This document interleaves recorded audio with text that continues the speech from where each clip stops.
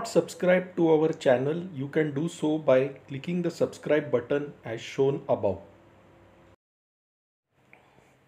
Hello friends, welcome to Kamath Astrology.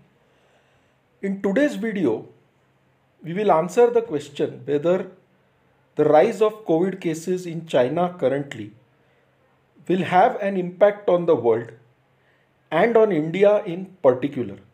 So will India again see a powerful corona wave similar to the Delta wave which resulted in the loss of lakhs of lives? Is this going to happen again? We will try to answer that in this video. Also in this video, we will look at the impact of the corona case rising in China on the world. Now, many people were laughing at me, making fun of me because in my previous videos, I have mentioned that COVID is not going to leave the world till 2025 at least. And in between there was a big lull. There was no major rise in cases, no major fatalities. But that was an interim halt. So the first thing I want to answer is that COVID is going to continue in different parts of the world till 2025. Now let us come to the core question. On the screen, the left hand side chart is China's natal chart. That is the chart when China as a republic was formed on 1st October 1949, 3:1 p.m. Beijing. Now few things you can guess by looking at the natal chart itself. In the natal chart you can see the Lagna rising is the sign of Capricorn. So the sign of Capricorn is the first house in China's natal chart and it represents the physical self or the government of China itself. Now the Lord of Capricorn, that is the Lord of the first house or the Lord of the Lagna, is Saturn or Shani, who is placed in the 8th house of Leo in an enemy sign. So when the Lagnesh goes into the 8th house, it means the country is undergoing a lot of transformation. So if you analyze China's journey right from 1949, you can see major transformations in the journey. Also the Lagnesh being in the 8th house and the Lagnesh ruling the sign of Capricorn indicates that this is a very secretive government. Secrets do not come out easily from China. So you can never trust the actual figures given by the government of China. Let us look at the 4th house of the natal chart. The 4th house indicates the public, it indicates happiness, it indicates comforts. Who is the ruler of the 4th house? The 4th house is the sign of Aries in China's natal chart, also known as Mesh, and the ruler of Mesh or Aries is Mars or Mangal, who is placed with Pluto in the sign of Cancer. So you can see PLMA, that is the sign of Cancer, which is China's 7th house.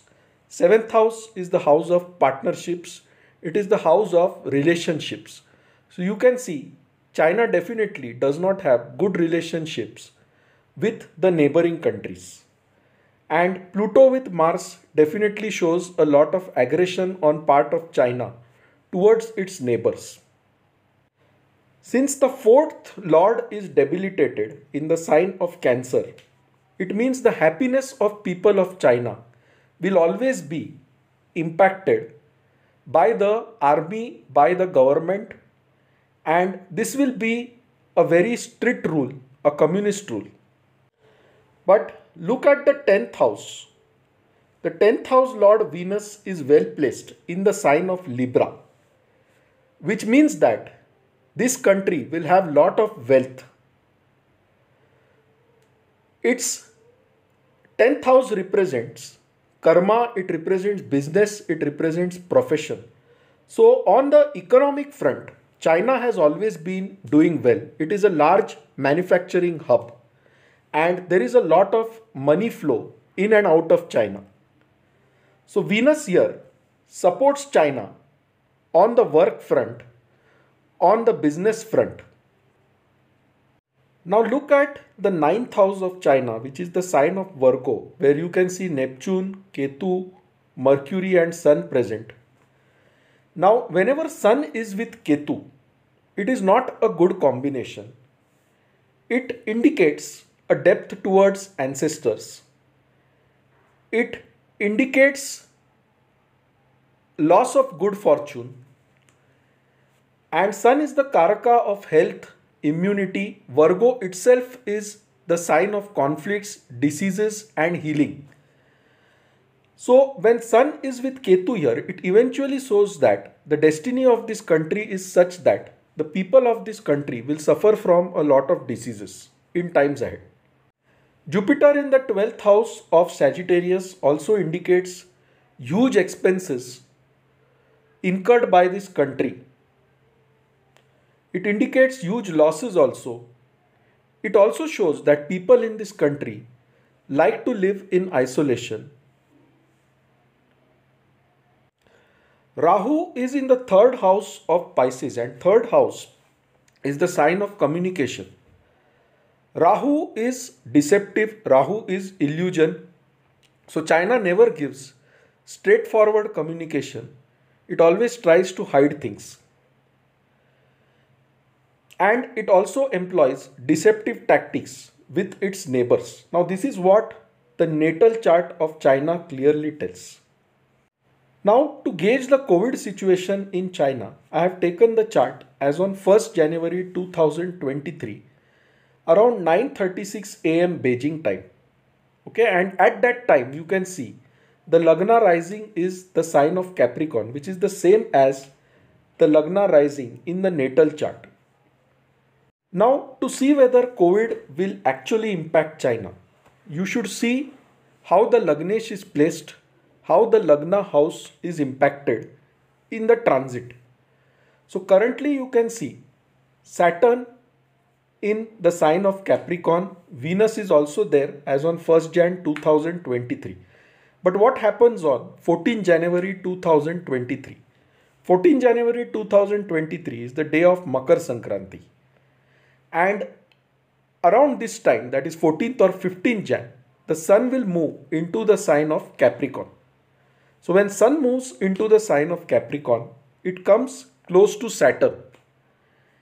And therefore, it indicates a time when the health of the natives living in China will be impacted, because Sun is the Karka for immunity. In China's chart, Sun is also the 8th lord of chronic diseases, of transformations, of hidden secrets. And when it is coming in conjunction with Saturn, it definitely shows the health of people in China will be greatly impacted. But now there is an interesting twist. On 18 January 2023, Saturn moves into the sign of Aquarius. So there will be some interim period when the disease will become milder. But again around 18th Feb or 14th Feb 2023, the Sun will move into Aquarius and again come in conjunction with Saturn in the 2nd house.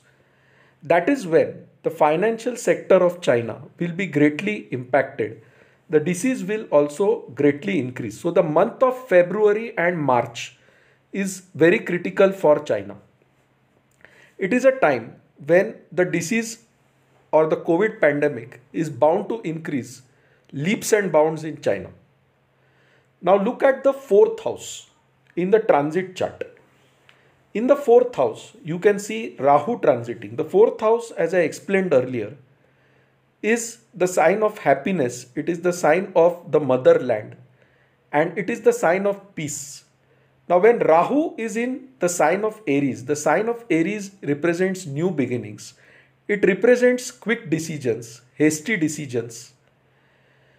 So with Rahu here, what happens is, Rahu also represents diseases, Rahu also represents viruses, and Rahu is not very good in the sign of Aries, which means that the happiness of people of China will be badly impacted because of the presence of Rahu. in the sign of Aries. So definitely in the times ahead, starting from 1st Jan 2023, China is going to face a very tough time.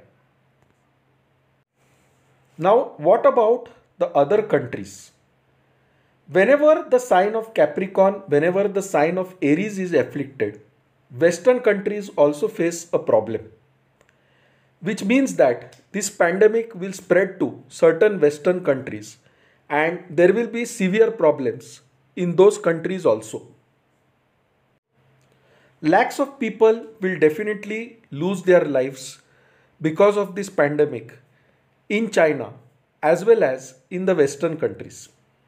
Now, what about India? That has been a major question which is being asked to me in the comment section of my videos.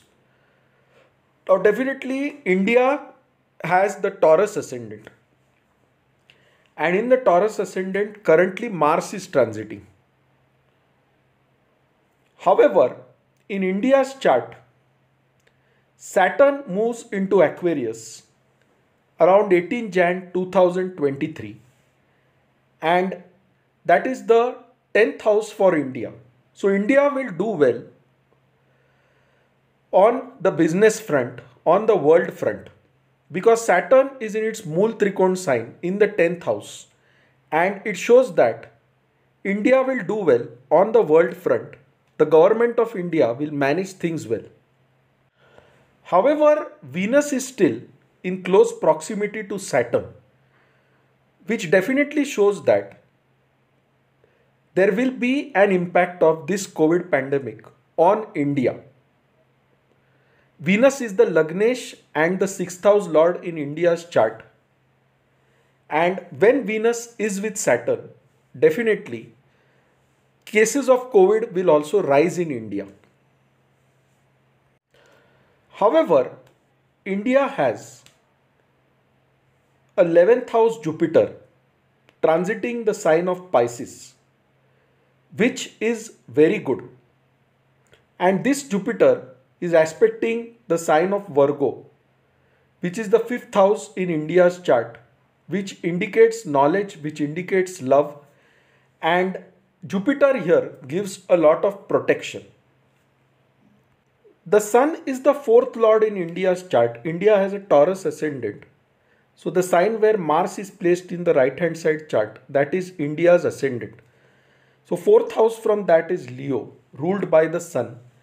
And as you know, 4th house indicates happiness, peace, comforts and motherland. Now when Sun is going to transit with Saturn for the next 2 months, that is January and February, India is bound to see a rise in the COVID cases. Also, on the job front, on the work front, there will be certain challenges, certain obstacles. For example, the recession can pose certain challenges to India's economy. But within 2 months, once the Sun enters the sign of Pisces, that is around the month of March, things will become better for India. So India will not be greatly impacted by the COVID pandemic. There will be a rise in cases, but there will be no major fatalities or increase in fatalities like what we saw during the Delta wave in India. Now again around April 20th, 2023, Jupiter is going to move from the sign of Pisces into the sign of Aries. And that is when it will come in contact with Rahu, forming a Chandal Yoga in India's 12th house. And definitely that is a time when India will face great challenges, great problems. However, this COVID wave is definitely not going to cause large scale deaths in India. I don't see any challenges, major challenges such as those faced in the Delta wave coming back to India. But definitely this phase is very challenging for China and the Western countries. Especially China will face a lot of problems once the sun enters the sign of Capricorn. That is starting 14 Jan 2023. China will see lot of rise in cases, large scale deaths and severe problems because of the COVID pandemic. So friends, this new COVID wave will definitely have a major impact on China and the Western countries to a large extent. However, India will be relatively safe. India will still see a rise in COVID cases, but India will not see deaths like what it saw during the Delta wave. So friends, this is my analysis of the new COVID pandemic which has started in China and its impact on the Western countries and India. So if you like this video, please mark it as liked on YouTube. If you have not subscribed to our channel, you can do so by clicking the subscribe button. For any queries, write to us at astrosevaworld@yahoo.com and we'll be glad to assist you. So friends, do take adequate precautions, but nothing to fear if you live in India. So friends, take care, stay safe. We'll see you soon with another video. Till then, bye and remain safe.